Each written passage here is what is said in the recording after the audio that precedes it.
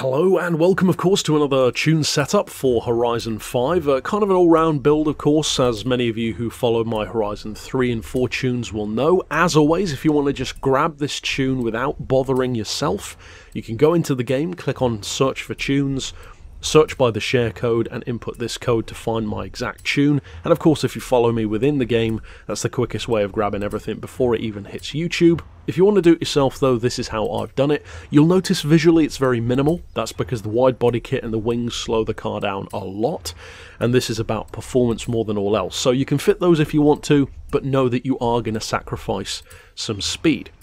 Now in terms of the tuning, we'll get to that in a second, and of course we blast through these videos pretty quick, and the purpose of that is so that you can just pause it in the video wherever you need to check on parts. Now a couple of interesting things for those who are unfamiliar with my tunes. This one has the stock engine, which might seem to be a weird choice. It's because it's actually the most powerful, 1600 horsepower.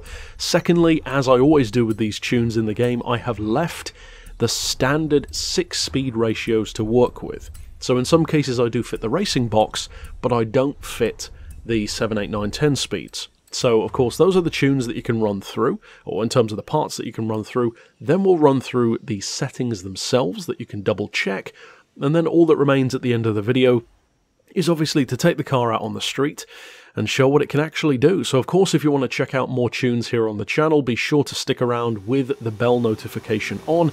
And if you want to check out all of my other tunes, click through to the Horizon 5 playlist here on screen. But until next time, I'll see you then, and for now, as always, thanks for watching.